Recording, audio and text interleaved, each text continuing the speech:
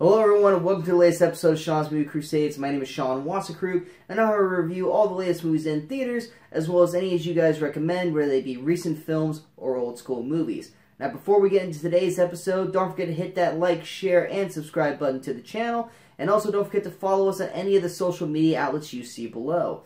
Now today's review is going to be about the movie Beautiful Boy.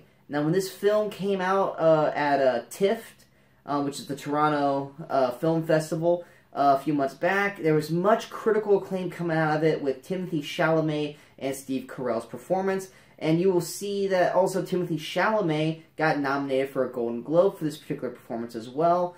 The movie itself, the trailer looks tough. It's tough to watch and it looks heartbreaking. And it's basically looks like we're finally gonna, not finally, but Steve Carell has been getting into more of the dramatic roles. He's finally kind of pulled back on the comedic roles itself and has gone definitely more into the dramatic roles, such as Foxcatcher, and he's going to be in Vice. That's more of a comedic role, actually. But Steve Carell really is starting to turn up the dramatic roles, and he's crushing them. He's doing a fantastic job in the roles. And so Steve Carell's really kind of coming into his own as a dramatic actor. And Timothée Chalamet, this kid has come out of nowhere over the last year. I mean, he had great, I mean, Call Me By Your Name. I wasn't a particular fan of the film, but he was fantastic in it. He also was in Lady Bird. So this kid is at a young age, him and Lucas Hedges are kind of like the two premier young actors right now who are climbing up the ranks in every film that they do. They are always just knocking it out of the park. For me, I mean, he was fine in Lady Bird, but to me, this was my first real kind of in-depth look at Timothée Chalamet as an actor, and of course with Steve Carell playing the role as well. I was actually real excited to see this movie, even though it looked like it was going to be a tearjerker. Now, basically, what the plot of this film is, it covers the true story of David and Nick Sheff. They basically wrote two books, one from Nick's perspective and one from David's perspective, about Nick's, I can't remember how many years it was, I don't know, it was quite a long time, but basically it was through his addiction of crystal meth and how it took a toll on his life, as well as David's life and the family, life itself. So basically, that's the general plot of the film, is just going through the addiction of crystal meth between Nick, and then of course the toll it takes on himself and the rest of his family, including his father David. What works in this film, obviously without question, outstanding performances from Steve Carell and Timothée Chalamet. They are amazing in this film. Timothée Chalamet, his reputation is 100% proven in this role. He kills his role as Nick. It is a heartbreaking role. There are times where you just want to reach in and slap him because of the stuff that he was doing. And he really just goes through a phenomenal transformation from this kid who looks like he had everything going for him. I mean, he was an aspiring writer. He was a great drawer. And he just had everything going for him. He had, you know, he applied for 6 colleges and got into all of them. I mean, this kid had everything going for him. But he just, for some reason, got into crystal meth. And then his whole life just went to hell. You know, and then of course you have David's, you know, Steve Carell's David character, who was just so proud of his son, and he's just a father who is unwilling to let it go. He's trying so hard to save Nick, even though at the cost of failing his second marriage, and even his 2 other children. They kind of take a back seat to it all because he's so focused and stressed and heartbroken on what Nick has put him and his family through, and just trying to keep Nick alive and trying to figure out and find out what this disease does of addiction and what crystal meth does to a person, and how he can kind of understand what Nick's going through so he could try to help Nick in all ways possible. It's a phenomenal performance by both these actors, and they are definitely, if not for seeing this movie for what the movie delivers, which is a message about addiction, just to go out of your way to see these two performances themselves is definitely something you need to see. Also, standout performances, you have Maura Tierney. She plays Karen Barber. She's Steve Carell's second wife in the film. I've always loved her, and if anyone watched the show ER, she was fantastic in that film, or in that show, and she does a solid supporting role in this as well, especially one particular scene near the end of the film, that once you guys watch it, you'll know exactly what I'm talking about. I thought she was kind of playing it a little too quiet or reserved in the role, but that's just because that's how her character was, and then we finally get to this one point in the movie where she really just lets it out, and it is such a great performance by her. Also, Amy Ryan. For the people who are Office fans, I was laughing, even though this is a very sad film, I was laughing so hard when you found out that Amy Ryan plays Steve Carell's ex-wife.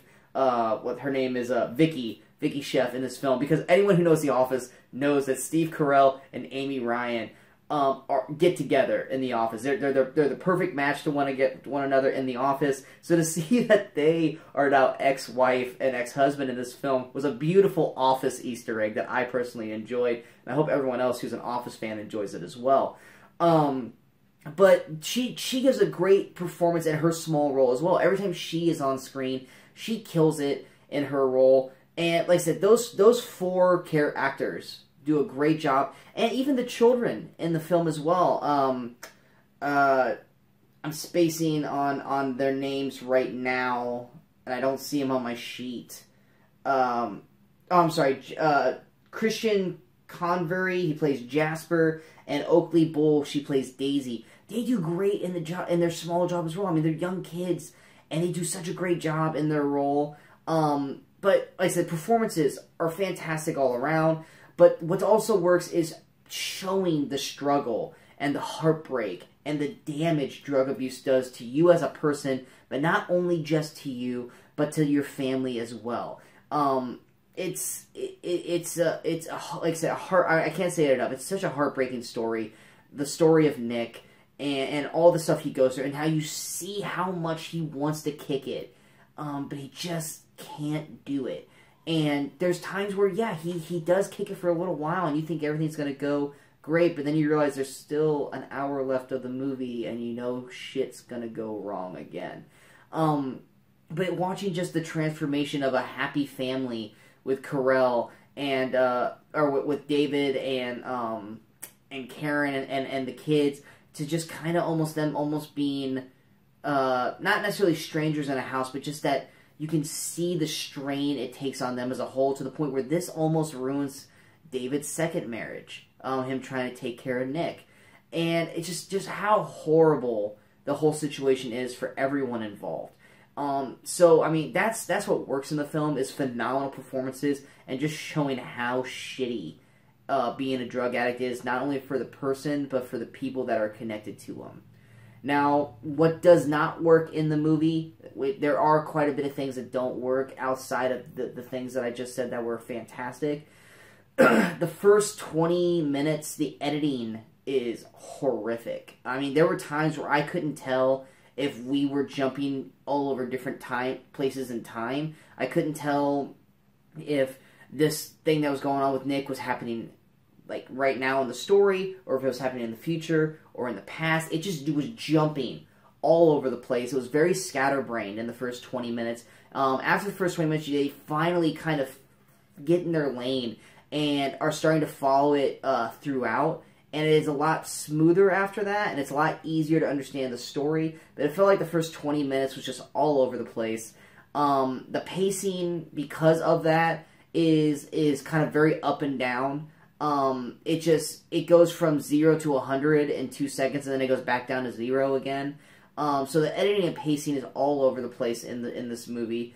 And then also the soundtrack and score. They really, the director really just wanted to make a huge emphasis on the music soundtrack in this, to the point where it is overly loud and it just overtakes the scene, and not all the songs work at all. There are certain scenes like the Beautiful Boy song that works very, very well. But there are other songs where it's cringeworthy to the ears, and you just, like, there's parts where I really, if I could, I would have turned it down if I had the ability to do so, because I just did not want to hear that music anymore, and it just kept blaring and blaring and blaring for a solid minute to 2 minutes. And it's a real annoying aspect of the film, and there's plenty of songs that do that throughout the movie, but there's one in particular that I'm just like, oh my god, shut this off. So yeah, I mean, there's also certain story contexts that are left out of the lead characters that make them come off cold.